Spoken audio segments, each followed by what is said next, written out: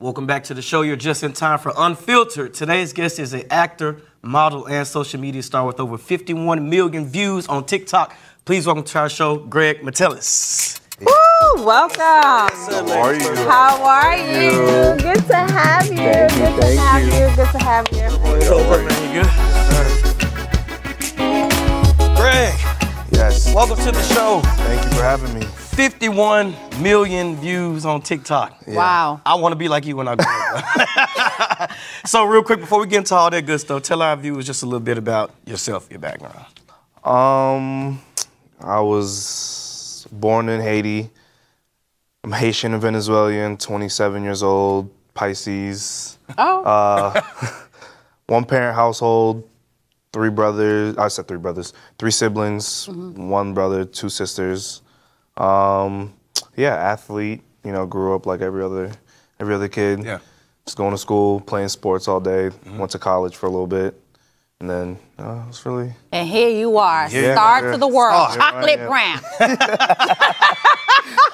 Something like that. Something like that. Something like that. I've seen the pictures. Oh, But no, really, I ain't seen really. the pictures.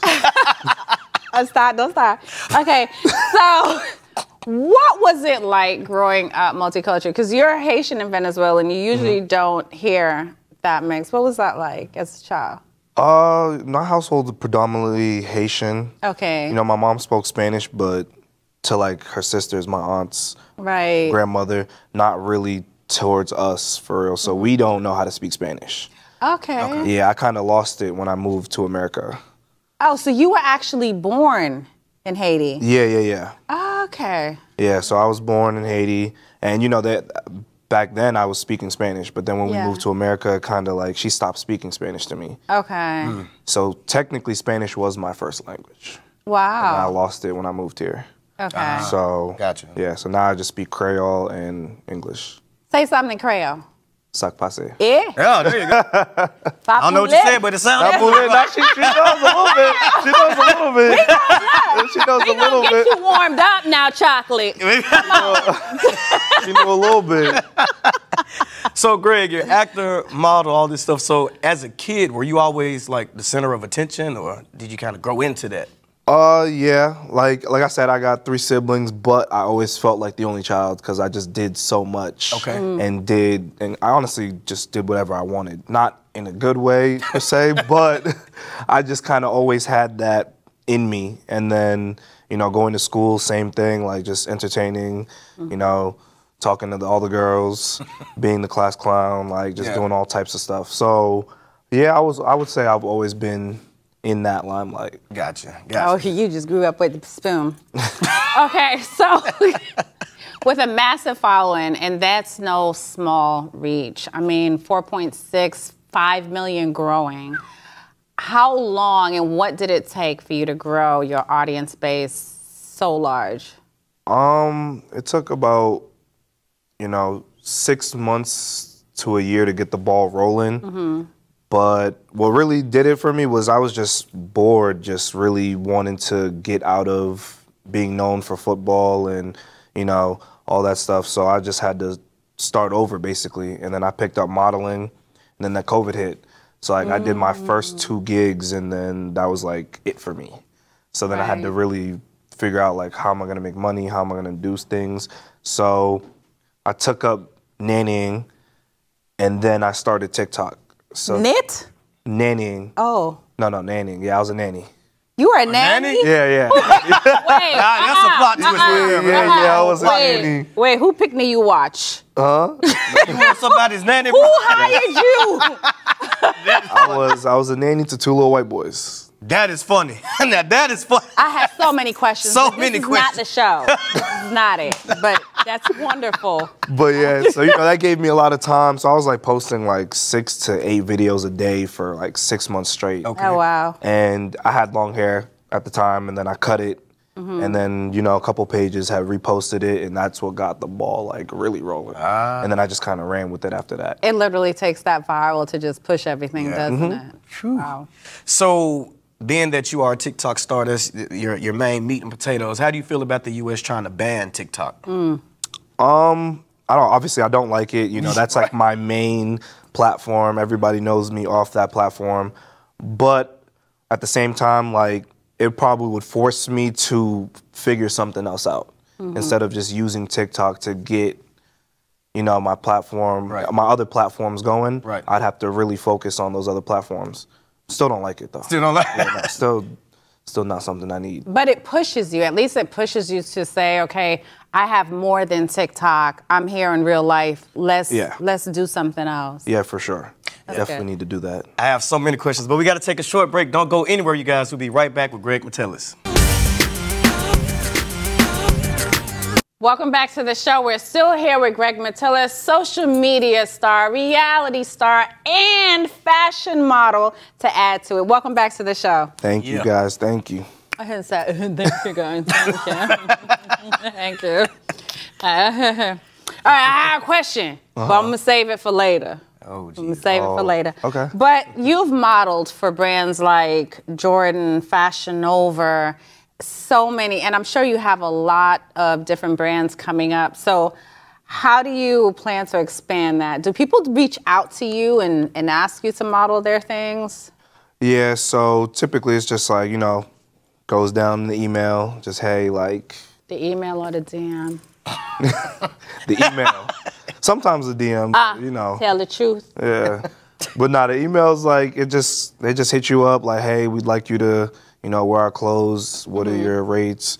And then that's really how I got started. When I did Jordan and all that other stuff, it was more so I was working with an agency at the time. Okay. And that's when I was really, like, signed to an agency modeling for referral instead of just on Instagram. Okay. So then, like I said, COVID hit, had to switch everything to social media.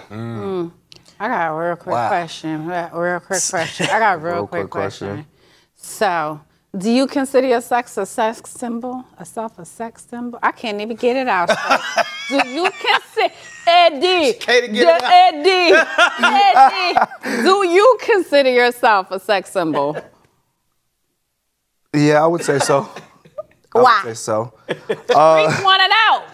I mean, you know, the content that I post is, you know, towards the sexual side, because that's what women typically want to see on social media.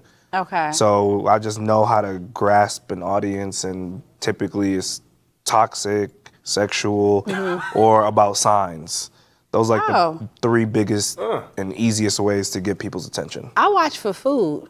You watch for food? I could cook too, so it's all good. Don't get this. I can cook too. I can cook too. Listen, I can cook. Don't play. And a certified nanny. You feel me? So, Greg, in addition to being a model, you're an actor as well. You were on the hit show on HBO, F-Boy Island. Yep. What was it like when you got that call, and what was the filming experience like on the show?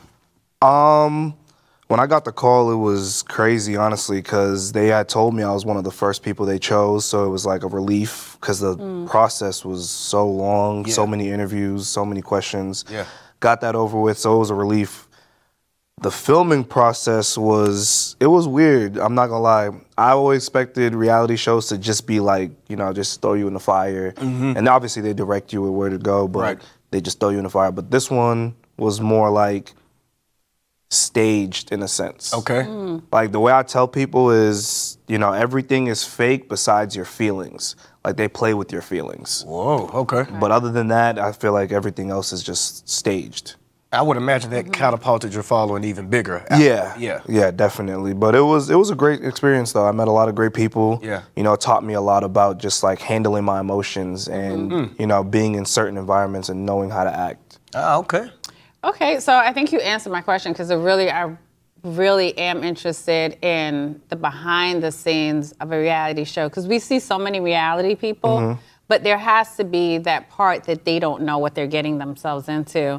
So if someone is trying to go out for a reality show, what is something that you would tell them behind the scenes that, besides the glitz and the glamour of it?